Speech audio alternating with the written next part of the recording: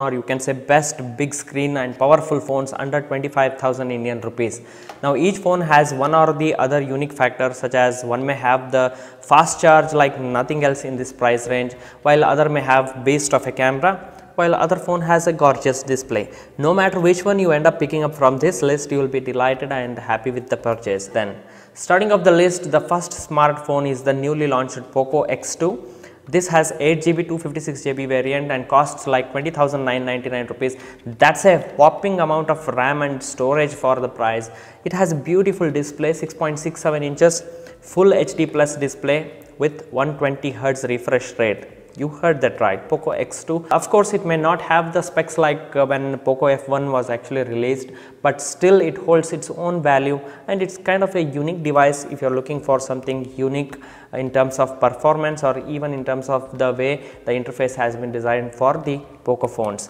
Alright, so 120Hz refresh rate LCD display with 500 nits brightness. Again, here the brightness of the display is really good for the price. Nothing comes in close within this price range. So that's just insane. I can say it really helps you if you are especially using it outdoors often. It features a fast Snapdragon 730G chipset, has a 4500 mAh battery with 27 watts in-box fast charging. If you look at the camera department, it doesn't disappoint at all, with 64 megapixel main camera, 2 megapixel macro, 8 megapixel ultra wide, and there is super night mode as well.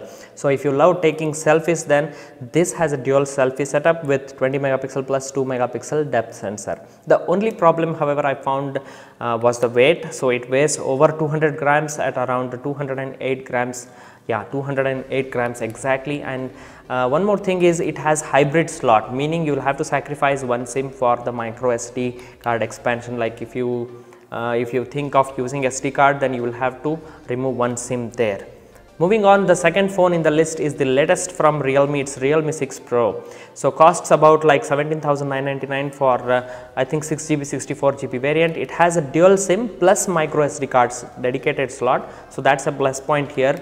So you are getting 6GB 64GB variant for the price. It features a huge 6.6 inches full HD plus 90Hz refresh rate LCD display with 480 nits. The second brightest phone within this price range, 480 nits of brightness. That's impressive too. So it has slightly slower chipset as compared to the POCO X2, the Snapdragon 720G, but has a very fast charge support with 4300 mAh battery capacity, and the camera department covers it all with a quad camera setup, 64 megapixel primary camera, a 12 megapixel long focus camera with 20x digital zoom.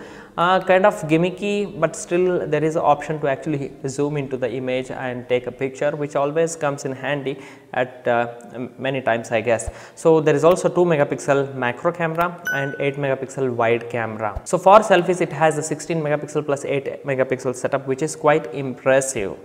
Okay, so if you are looking for Samsung brand alternative, Samsung brand mobile, here Samsung A51, that's actually doing well with the sales despite the tough competitions from other brands.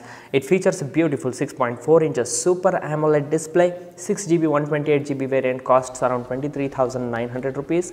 So it also supports dual SIM plus dedicated SD card slot. It has Exynos 9611 chipset. Now you might be thinking not a Snapdragon variant, but still Exynos does pretty good job, especially in this mid-range department. So the camera quality is also excellent with 48 megapixel primary camera, 12 megapixel ultra wide setup. There is also 5 megapixel macro and 5 megapixel depth sensor. They have covered it all. While the resolution may look a little less than the competition, but still the image quality is great at this price point. The negatives here can be just 4000 mAh battery and the age old 15 watts fast charging. Like I said, you have a little bit of pluses and minuses, or rather pros and cons, in each and every phone that you buy. So there is nothing really a perfect phone setup, but still based on your requirements, you can just go ahead and buy any of these.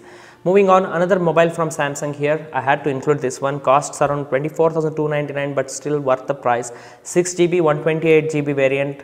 It has a dual SIM plus SD card support. So it has a gorgeous and huge display, that's 6.7 inches full HD plus Super AMOLED screen, comes with 25 watts fast charging, 4500 mAh battery, superb camera setup as well, 32 megapixel, that too at f1.7 aperture. So that's a plus here. 8 megapixel ultra wide camera. There is also 5 megapixel depth sensor. For selfies, it has a whopping 32 megapixel as well.